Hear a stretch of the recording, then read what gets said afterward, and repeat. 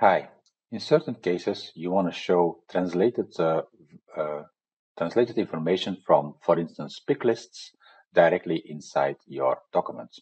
So we, of course, have the Picklist translation data source, but we see with some customers, they do not want to work with the Translation Workbench, or the Translation Workbench is not functioning in the languages that they want.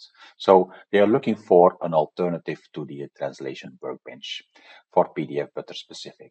So what we have is a static values data source, and in static values data source, you can actually play with the language or the locale that you want to do the translations in. So for instance, if we say, well, we want to translate our stage, our opportunity stage, we can just create a stage name Picklist translation data source, as you can see right here. And in this data source, we're gonna, for each language we want to support, create a translation of this values that we have. So the values that we have in our example, opportunity is set to proposal price quote. So let's take that example or that value as an example. If you want to be able to translate all of these stages, obviously you have to create a translation for each stage, which you would probably already have assumed. Let's take the value of this one. I'm going to use the Salesforce inspector to copy paste the value. It's always better to copy paste than to actually rekey it. And I see this is the value, so let's copy that one.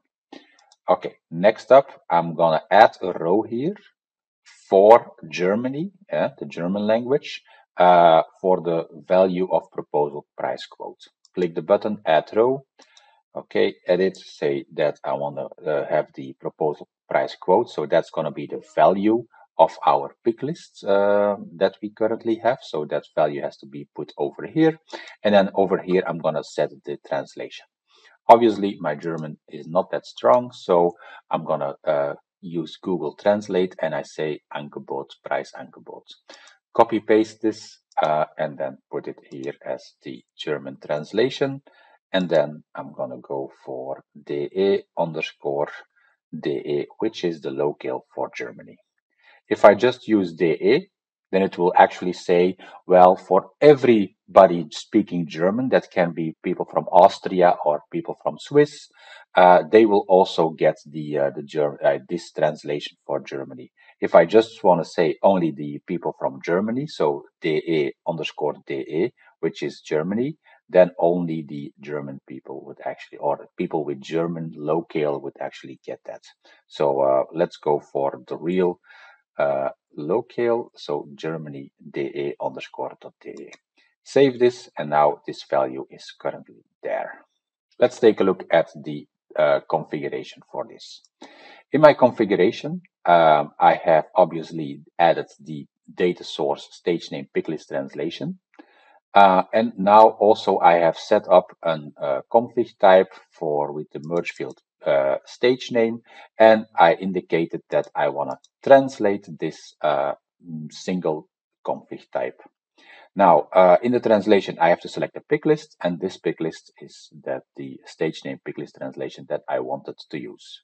So what the system will now do is, when I'm going to generate the document, it will take a look and say which is the locale that I want to use. From that locale, it's gonna say, you also want to use this data source. So I'm gonna filter out all of the locales or languages that match the language or the locale of the current user or the current context. So if you, I used a field called locale to do this demo. But of course, when you have no locale set, then it will use this locale of the user. So it will filter out all the values now for DE in this example, and then pass that on to the backend. So you can just have in one overview on the static values data source, do all the translations of all the pick list values in any language or locale that you want. You can just add them on here as much as you like. Add them all here, all the languages and all the locales and all the values that you want to support.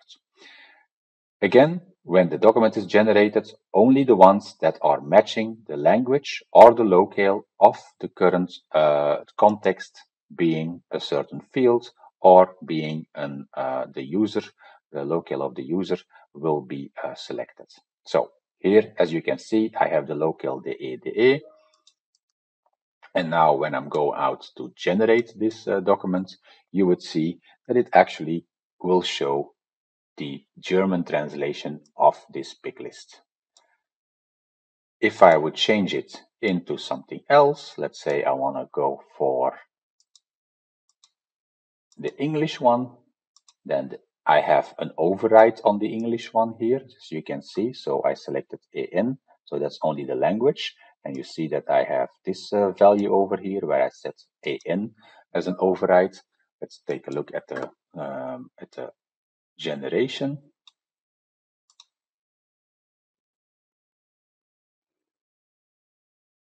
Yeah, then I have the English one. So Picklist translations via static values data source working just fine.